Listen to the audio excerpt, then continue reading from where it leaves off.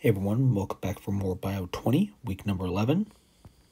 Here we're going to look at the regulation of genes and their expression. So we're going to listen and explain how prokaryotes and eukaryotes regulate their genes and how they're similar and different.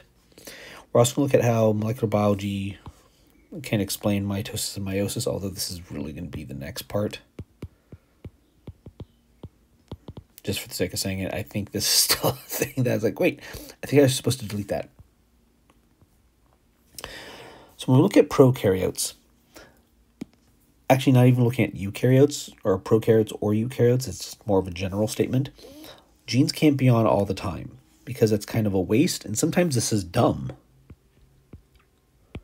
So like if I were to look at how we develop, all the genes that we need to go from a single cell to being, the trillions of cells that we are, a lot of those we don't need anymore. So they're only needed for a very short amount of time, and then we need to stop. Organisms are all the exact same way in that regard. So if we look at prokaryotes, they quite simply need to turn genes on when they need them and turn them off when they don't. They're going to utilize a system called operons. This is not for all genes. The reason why is operons are going to use signals that turn transcription on or off, but it's only used if the genes are all in a row. So an operon is a series of genes needed for a particular phenotype, and we can turn them all on or off at the same time.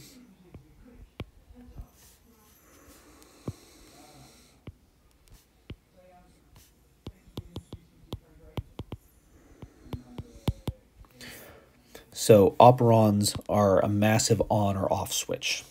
I'm going to show you two examples, the lac and the trip operon. So this one here is what we call the trip operon. TRP is tryptophan, but we say trip. So tryptophan is a rare amino acid, meaning good luck eating it. So what bacteria will do is they will synthesize tryptophan only if there's no tryptophan. So what that means is we'll turn on the genes to make tryptophan if there's no tryptophan around. So if there's no tryptophan, we get transcription. That also means if there's tryptophan present, then what we're going to do is stop transcription. And that's what this diagram here is trying to show us. So if there's no tryptophan, RNA polymerase will bind to the promoter, and we get expression.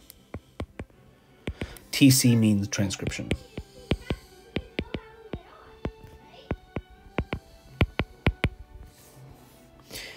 If there is tryptophan present, however, what tryptophan is going to do is activate a protein that's going to block transcription. And the result is we get no transcription. Why? We have tryptophan. So why make it? Which totally makes sense. If I look at eukaryotes, this is going to be a little bit more complicated. So we actually have varying levels of regulation. So for example, we could have proteins that influence transcription. We call those transcription factors. We could use RNA to destroy mRNA, and there's different versions of that. And we could also change the shape of chromatin. And this is a phenomenon called epigenetics.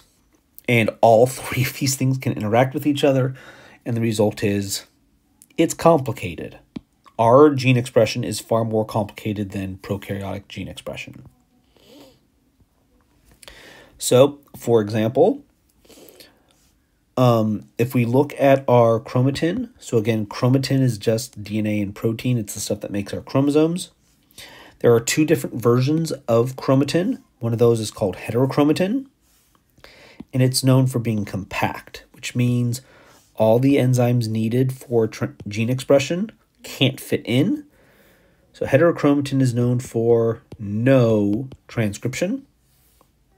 This is in contrast with euchromatin, which is loose, so it's associated with transcription. So genes get expressed during euchromatin, they don't during heterochromatin. What makes you go back and forth between them? We know of some tags, so we can add some little chemical markers. But why they're being added when they are? Great question. We don't know. We also know that there's proteins called transcription factors that can help whether or not we're going to get genes expressed or not. We have different versions, so some of these are called enhancers and some of these are called silencers. And again, they're just there to say express the genes or don't. The way we're going to end all this is with that bit that I said, wait a second, this seems out of place. That is going to be how we can explain Mendel's laws.